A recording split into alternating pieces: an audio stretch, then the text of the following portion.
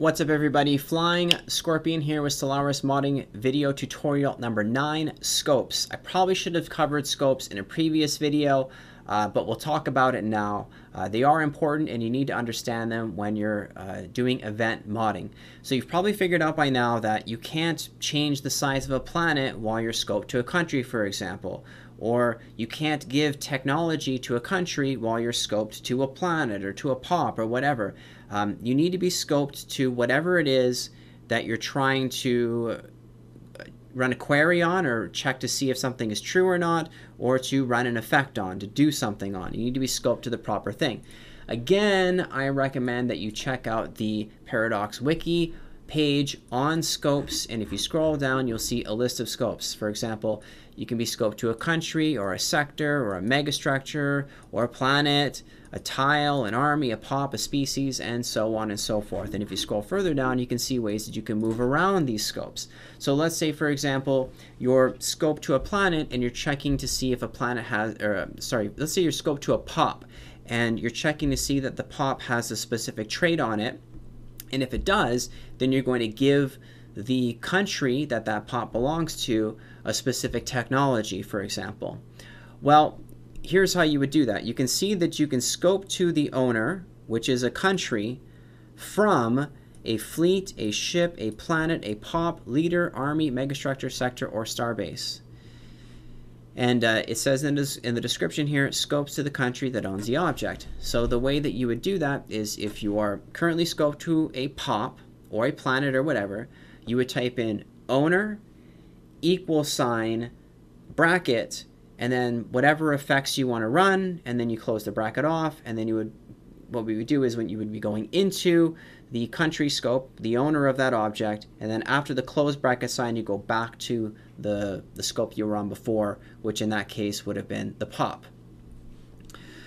So we'll actually do an example right here. Let's say, for example, we want to increase the size of our planet to 20 or change the size of our planet to 20.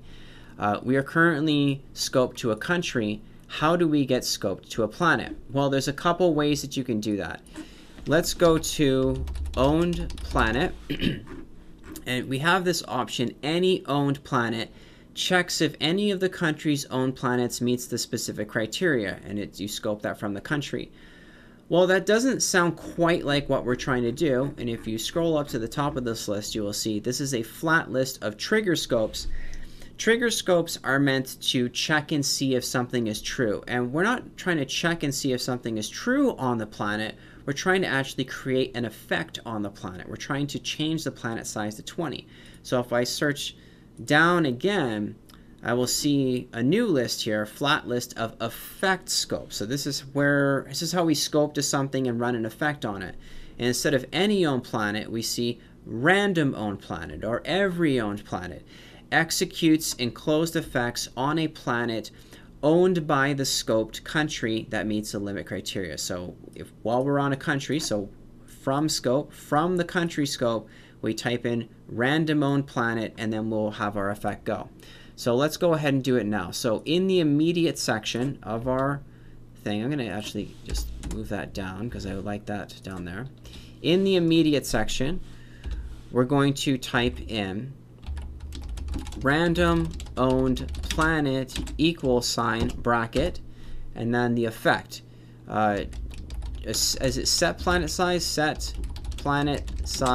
=, 20, and there you go. We don't see any errors, and what this would do is at the start of the game it would give our empire, every empire really, the technology to build habitats, and it would set their first planet to a size of 20.